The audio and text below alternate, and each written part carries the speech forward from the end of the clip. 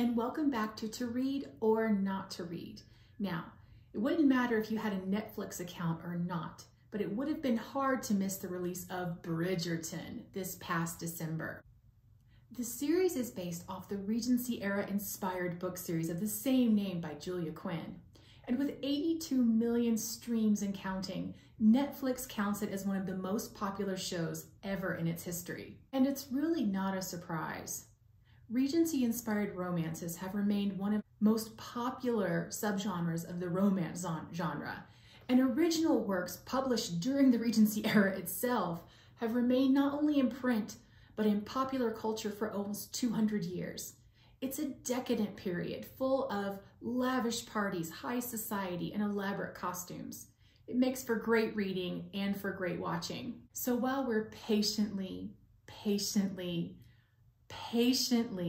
waiting for the next season to be released, I've got some great nonfiction reads to add to your reading or your watching experience.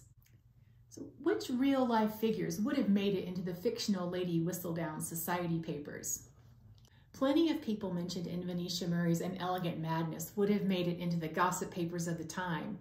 And she goes into good detail on all the different scandals and gossip of the day, but also the manners, the dress, even the actual cost of daily life in this period. I definitely would recommend this book if you're a fan of Regency-inspired romances or just historical novels in general. Next is Jane Austen, The Secret Radical by Helena Kelly. Plenty has been written about Austen's life, but we actually don't know quite as much about her as we think we do. And Kelly's really quick to point that out. And the purpose of her book is really to examine Austen's life through her work. And I would absolutely recommend this for anyone who's a fan of Austen because I think it adds a lot to your next reread or rewatch of any of her works. Okay, my next pick is Mary Shelley by Miranda Seymour.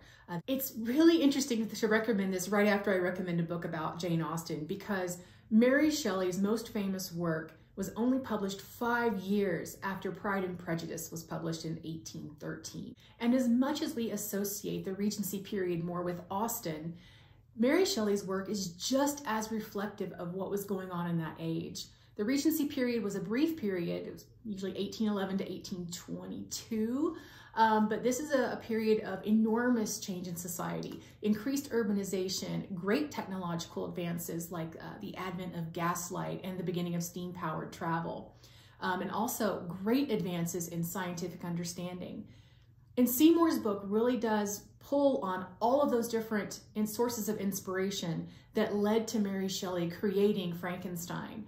I definitely would recommend this if you're a fan of Gothic novels, if you're a fan of Regency-inspired era novels. I really think you would enjoy this book quite a lot.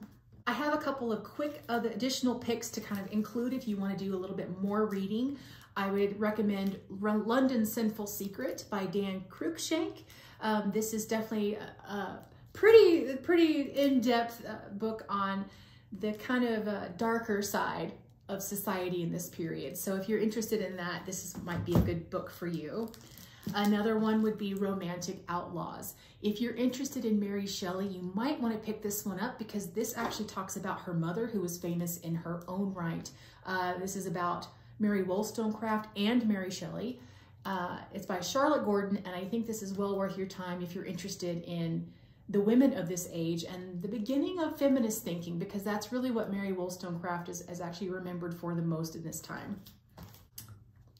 And with that, I hope I have added some new titles to your reading list to keep you occupied until the next season of Bridgerton is released. So until next time, happy reading, and we'll see you back again on To Read or Not to Read.